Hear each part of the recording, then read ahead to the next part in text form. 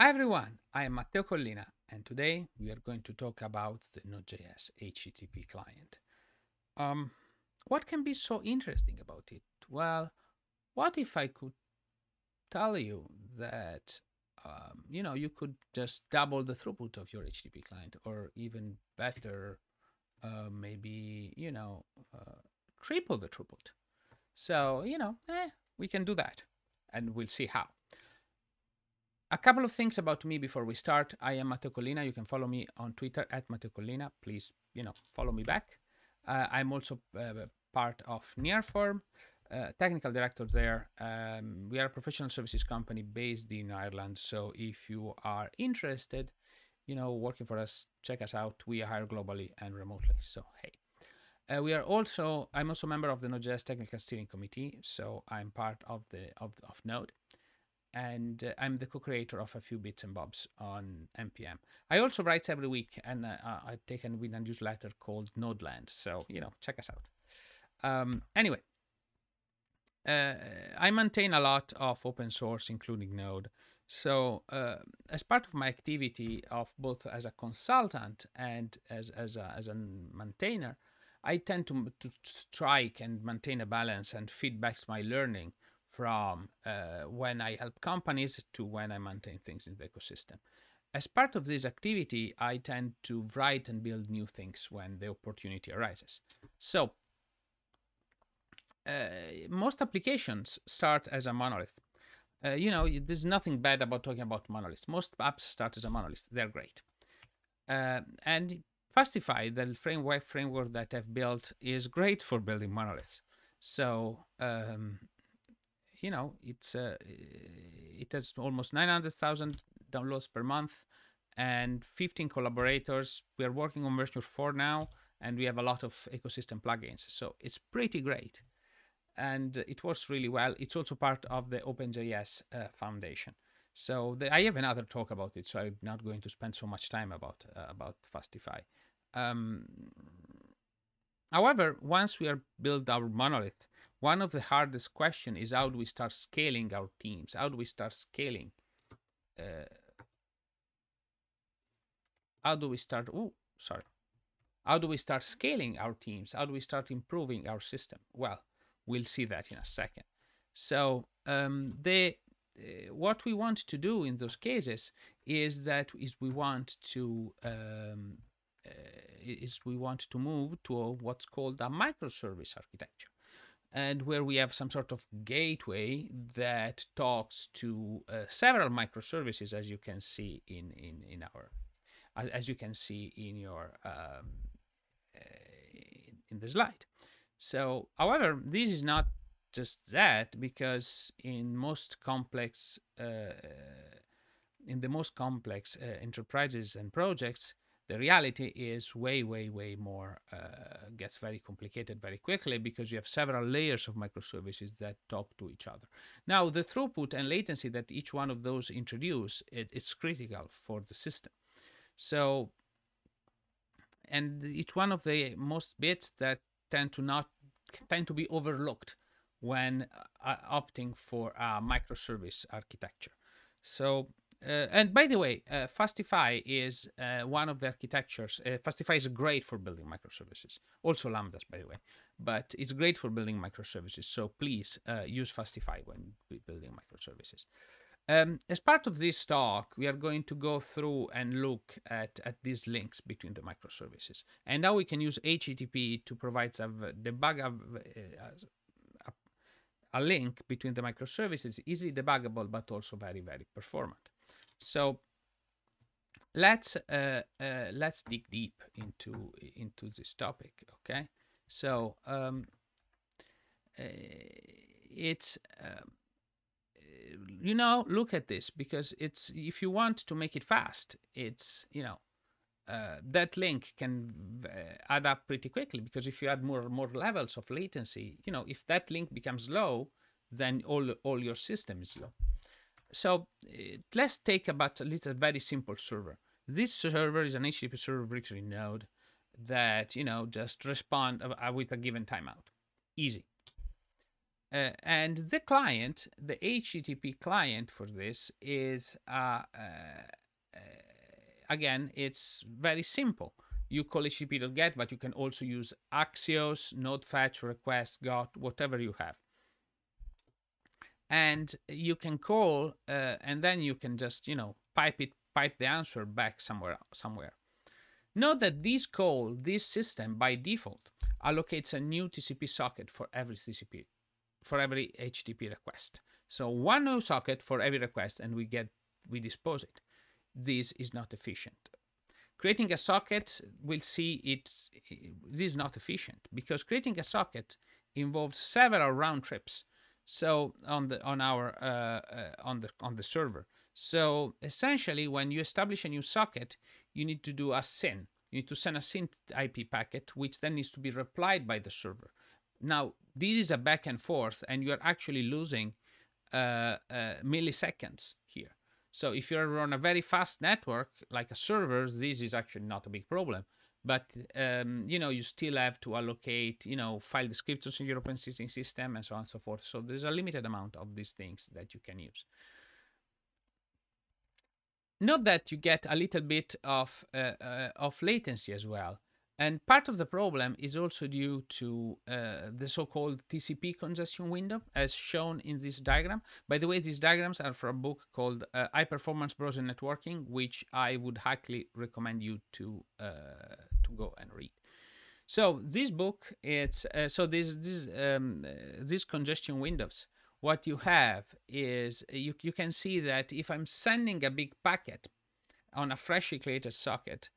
If I'm sending a big file on a freshly created socket, I need to do a lot of round trips because every once in a while I need to send an ACK to the server.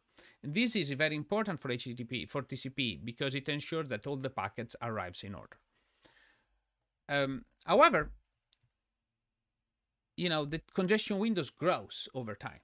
And at some point, it's with using an algorithms and so on, it stabilizes. I don't want to enter all of this stuff. It's very important, but outside of this talk, what is important is that if my socket has been open for a while, the congestion windows is higher, and because it's higher, we can send a lot of data before sending an ACK. Now, in the example on the right, you can see that if we have a biggest congestion window, we can send all our data in without receiving an ACK from the sender. In this way, we are actually reducing the latency quite a lot. So in order to ensure the maximum bandwidth and the minimum latency, we must reuse existing connections, right? Is that this is a fair assessment. So what we were doing before, creating a new connection every time, is not efficient. So in Node Core, we offer a construct to do this, which is creating an HTTP agent. HTTP agents keep the connection alive, so it avoids the handshake and maximize the connection window. It uses the HTTP 1.1 keep alive. It's a key feature of HTTP 1.1. This is actually critical for TLS connections, because on top of the TCP handshake, you will also have the TLS handshake. So if you don't have an agent and you're calling HTTPS services, you are setting yourself up for trouble. Note that this is not the default. So you need to configure it manually for your HTTP client, or to set it or to configure as a default in Node. So it's very important that you do, because the difference can be staggering. Now, let's turn the idea into reality. One of the scenario that I'm going to test, it involves doing a 500 parallel requests to one server, and it's which in turn does another five requests to other microservices. So essentially, it's a lot of it's a lot of requests. Okay. the server takes 10 milliseconds to process the request, and the client has a limit of 50 seconds. So all of this is fictional, so don't worry too much about it. Do your measurements. But the difference is staggering.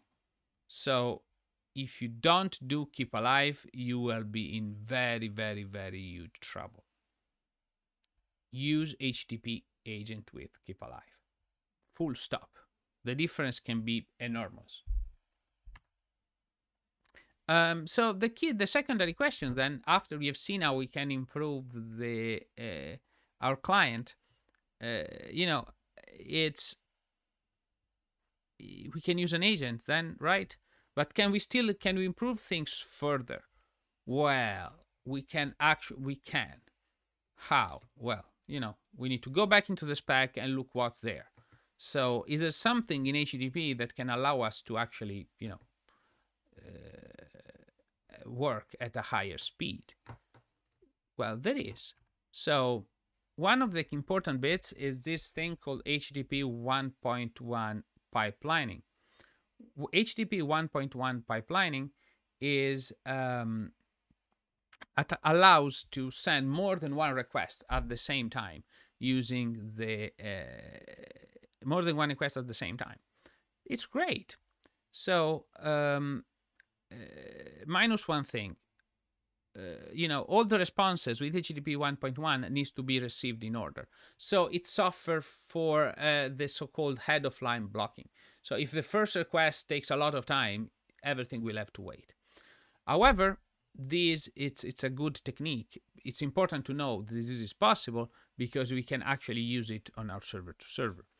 Note that head of line, we need to talk a little bit about head of line blocking though, because if you're doing this and you start losing packets or having a slow request, you can actually block all the incoming requests for a while. So be careful on how much you are pipelining. The other important part that we need to talk before making a recommendation and discussing how and why we can actually improve the speed is the event loop. In the event loop, if Node.js event loop, we have an event that when we have so-called events, right? It's called the event loop. Events are not JavaScript though. So you have IO events. IO events can be produced by the kernel or can be produced by a thread pool, and those events get put into a queue. Once an event is there, Node.js can fetch that event and process it with JavaScript. That's what it does. That's all of it does. And with JavaScript, you can schedule more events to happen in the future, and then those will be queued. Or maybe we can just say, oh, I finished processing this event. Please send me the next one. That's what it does. How does this relate to pipelining? We'll get there in a second. But one of the important bits is to note how can we make things fast in Node. So in order to make things fast, you need to understand when the event loop is blocked. So if you're doing massive I/O, like in this case, you want to maximize the time that Node.js is doing I/O. This means minimizing the time the event loop is blocked, right? Well, the event loop is blocked when we are executing JavaScript. So in order to make things fast, we need to reduce the amount of time we spend in JavaScript down to 0, if possible. And this is the key technique that we have used we can use to improve things. Okay, so because we can schedule things, with HTTP pipelining, that technique combined with the event loop logic can make sure that when we are processing things, we are processing a lot of events, a lot of things from the server or for the client, and so on and so forth. So it's important. Note that it's also important to note that with HTTP pipelining, you are going to have a lot of icon resets. You're risking icon resets. So if the other side is truncating your connection before you sent any data. So recently we have changed the keep alive agent to a logic of LIFO, so last in first out. This means that this reduces the amount of these tend to use the most fresh sockets, so it reduces the risk of them timing out. The risk is still there though, so you need to configure your keep alive timeout well. Considering all of the knowledge that we have went through so far, I am going to show you the one of the best thing that I wrote in a while, which is this new library called Undici. Why Undici? Well, Undici, it's an Italian word that means 11. Why 11? Well, if you consider the number 1, then we have HTTP 1.1. So you see, Undici, which is pretty great. Note that this is totally a Stranger Things reference. So if you don't, if you're wondering if it's why it's called Undici, it's totally because of Stranger Things. Because when I was started working on this library, I ended up writing Stranger Things was just came out. So in effect, I've been developing this library for quite a long time. So how does Undici work? Well, Undici is a new library for Node, and it keep alive by default. So you don't need to configure a keep alive agent. It also adds a LIFO. It also adds a LIFO scheduler. So by default again, it does not do any pipelining by default, but it can be configured to do so, and it can create a limited connection. Or by the way, it can also follow redirects. Note that this is really fresh. It's a fresh syntax. It uses promises. You can also use callbacks if you want, but maybe not. And basically, you can just use the things that you like the most. It's very simple to use. Note that you can Undici is similar to Node as a concept of agent, and you can configure a global agent if you want to do so. You can configure, for example, the pipelining factors. So Undici is fully capable of doing HTTP pipelining. Don't pipeline too much because you risk a lot. But you can also configure the number of connection to each destination if you want to do so. So it's actually pretty great that you can configure all those things. Note that if you're using Undici for testing, you might want to disable or deeply reduce the keep alive. So you can actually change a setting and essentially configure the global dispatcher for the thing. You can also use the lower level APIs. So you can create a pool for a target destination. So you create a pool with a target pipelining and connection numbers. And then you can just call request as it was before. You can create a client map one single socket. Again, you can do all those things. It's one at a time. We also have these interesting methods called stream, request, dispatch. We have pipeline. We have a lot of things. We have a lot of options in terms of integration that you can do. Oh, by the way, I was almost forgetting. We also have support for mocks. This is one of the greatest things that I really wanted to get in Undici v4. This is not in v3. Undici v4 is coming out these days. When you watch this, it might be already get out, but it's still not at this time. So it's still in the release candidate phase, so you can install it with npm i v4.0.0-rc-4, for example. With the mock, you can actually configure a global agent, a global dispatcher for that will mock the response. And you can also enable a pass-through mode, so you can only mock certain things. This is really important because in order to support mocks, for example, in NOC or in the Node Core HTTP, they have to rely a lot on monkey patching internals. Node Core internals. However, we don't monkey patch. With this, there's no monkey patching happening at all. You can just create one and it will just work. So it's pretty great, because you can also use it for testing your libraries. So I really love it. How does this compare? How is this fast enough? Well, let me show you. So if we are considering just a very simple system, with the simple system as before with keep alive, if we don't enable pipelining, there's not much effort here. But if we enable pipelining, we can dramatically and drastically increase the number of requests per second that Node Core can send. Why? Well, because we are minimizing the number of round trips to the underlining to the kernel and the operating system. Anyway, and we are using our socket the best, the most essentially.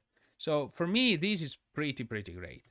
I also done some benchmarks on HTTP2 using this library called Fastify HTTP proxy. It's a simple HTTP proxy system that is built on top of Node.js and Fastify that can do HTTP1 to HTTP1, but also HTTP2 to HTTP2, but also HTTP2 to HTTP 1.1 and vice versa. So it also uses Undici by default for HTTP 1.1, for HTTP 1.1, which is great. So you see, it's fast actually. And you know, I'm pretty happy about this. So hey, it's actually pretty good. Now I know that this can be improved quite a lot potentially, because this is using one single connection and we might be hitting some sort of HTTP2 limit.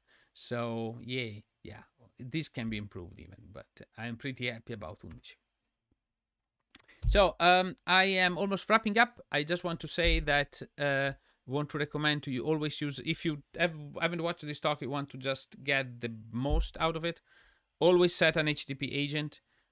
Check out Undici v4, and if you have the problem of doing a lot of microservice system and HTTP calls, Undici can actually drastically reduce the overhead for your distributed system. So hey, pretty great. We have a new docs website, so https and undici.nodejs.org. Yes, it's part of Node. Okay, Undici is part of Node.js project now, so it's pretty great from my point of view. We need help. There is we need people to use Undici and file bugs so that we can fix them. Please do that. We can also send PRs.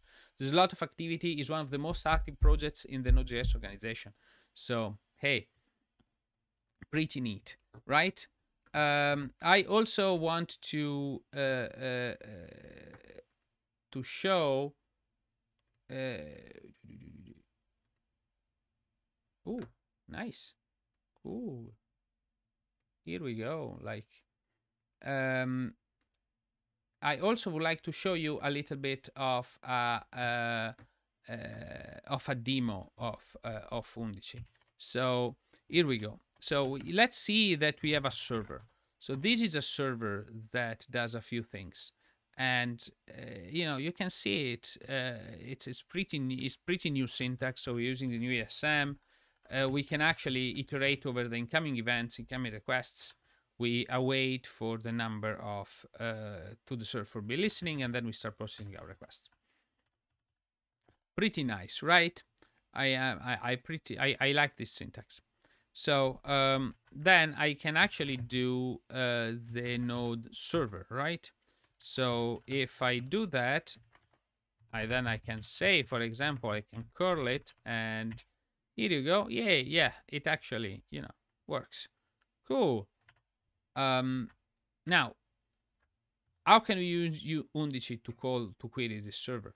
Well, we can actually open up this other code, which use the global request method from Undici. We extract a bunch of things, and then we console log it, essentially. So let's see if it works.